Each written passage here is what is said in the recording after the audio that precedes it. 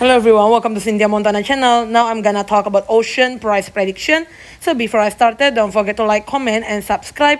I'm not a financial advisor. I'm just gonna give you some prediction using a technical analysis. We're gonna start with the ocean here. Per USDT pair is above all of the moving average. But if there's another correction you wanna entry, sally you can entry around 0.23 until 0.27 US dollar. The daily chart basically also above all of the moving average, which means totally still good, but there's a stochastic little bit only overbought position. The daily chart basically also still on the sideways places.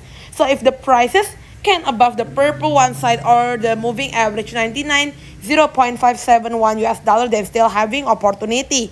Thank you everyone for watching this video. Don't forget to like, comment, and subscribe.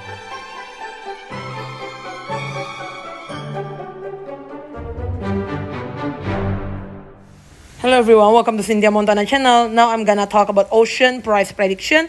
So before I started, don't forget to like, comment, and subscribe.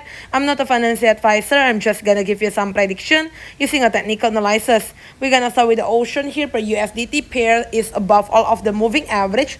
But if there's another correction you wanna entry, sally you can entry around 0.23 until 0.27 US dollar. The daily chart basically also above all of the moving average, which means totally still good, but there's a stochastic little bit only overbought position.